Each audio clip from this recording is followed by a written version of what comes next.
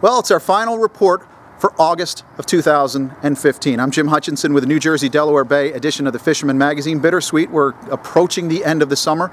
I say it's bittersweet because even though we end the summer, we start with probably the best time of year here along the shore, and that's September and the September run. The fluke are on the move right now. They're heading east. We get them coming west in the spring, and now they're on their way out to their offshore grounds, but it's a great time to ambush them at those inlets because that's where they're going to be. They're starting to pack up, and they're looking for those peanut bunker, finger mullet. There's some snapper blues in the back and also some squid around as well. But Natalie Albowitz, she was in Brigantine Channel earlier this week, caught a nice fluke brought into Absecon Sportsman in Absecon, New Jersey. Little Egg, Beach Haven Inlet, all the inlets are holding some of these fish. They're kind of tight-lipped sometimes, but you got to get on them.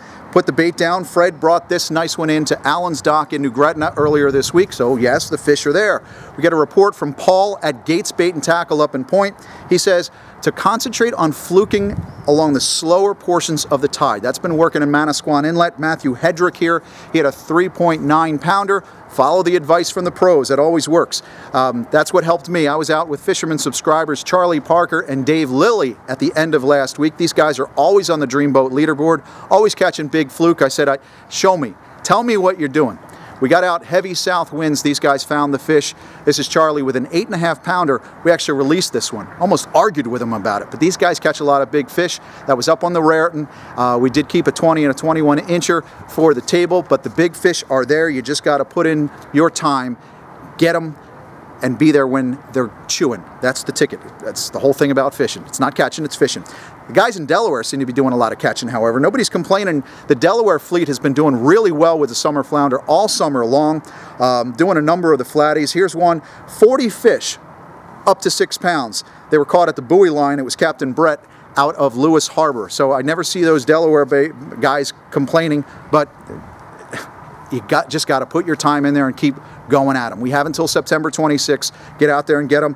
Hector here was a headline in this week's edition, the September edition of the Fisherman magazine. 11.8 pounds. He caught this one from the T-Jetty in Atlantic City. He was using that fluke candy that you hear so darn much about.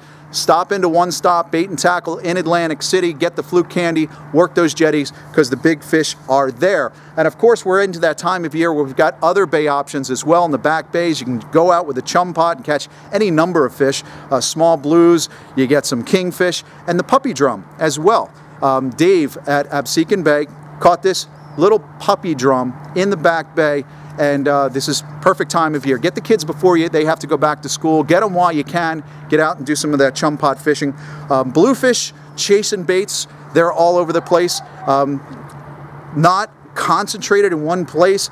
Taylor Corbett was out with his uncle fluke fishing in Sandy Hook just earlier this week and saw the bluefish come, was able to switch tactics real quick, throw some poppers, had a blast on some of those small bluefish. So the bluefish are chasing baits, and they're actually in the back bays as well. I told you getting those snappers. There's also striped bass and weakfish chasing baits up on the flats. I'm here in my buddy's backyard because as soon as the sun sets, I'm going to do a little popping for some fish because this is one thing, this is funny. He shares this on Facebook. I'm in the middle of the night and the fish are keeping me awake. Well, guess where I'm going to be the first opportunity I get. Those fish are chasing baits on the flats.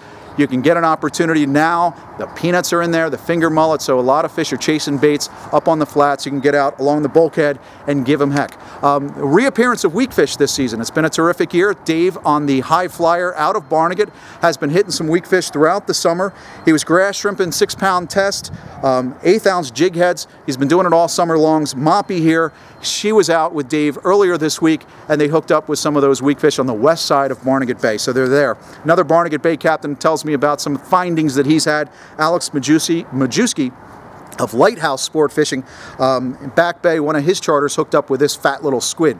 If you're hooking up with a squid on your hooks, you might as well use the squid and the squid imitations down low because you're going to catch those fluke on there as well.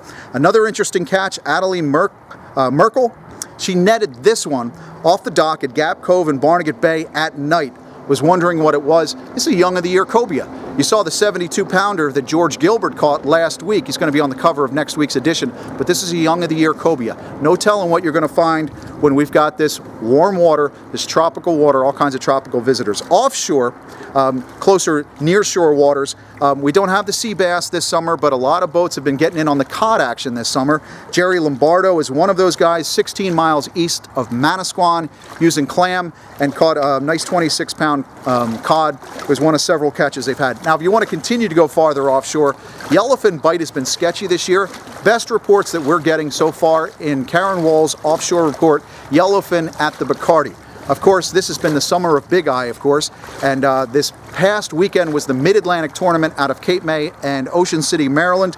Congratulations to Adam LaRosa and the crew of the Canyon Runner. Scored more than $200,000 in this year's tournament on the eyeballs. Bigeye fishing, 199-pound bigeye is what netted Adam and the crew all that cash. And of course, congratulations to the Yako boys, $78,000 for their Mid-Atlantic bigeye hookup. Got to thank Captain Mike for sharing his secrets in the August edition of the Fisherman magazine on scoring with those bigeye. Now, let me remind you, if you are fishing this week up on the Raritan, keep a lookout. A 40-foot commercial vessel out of Belford went down earlier this week. Our condolences and prayers out with those folks. But that one went down in Sandy Hook Channel near the 14 buoy Tuesday night into Wednesday. If you're out there today, Thursday, Friday, be cautious, because I'm sure they're going to be working on that quite a bit, at least a couple of days as that vessel went down.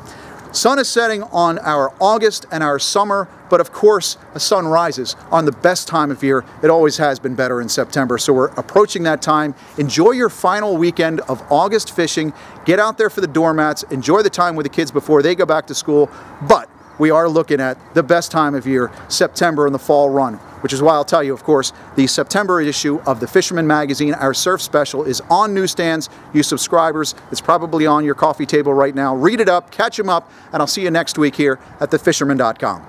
To receive the latest fishing reports, subscribe to the Fisherman's YouTube page. Click subscribe, then click the settings button and check Send Me Updates. You'll now receive notifications of the latest Fisherman YouTube videos and reports. If you're already a subscriber, make sure you've checked Send Me Updates in the settings so you receive the latest notifications.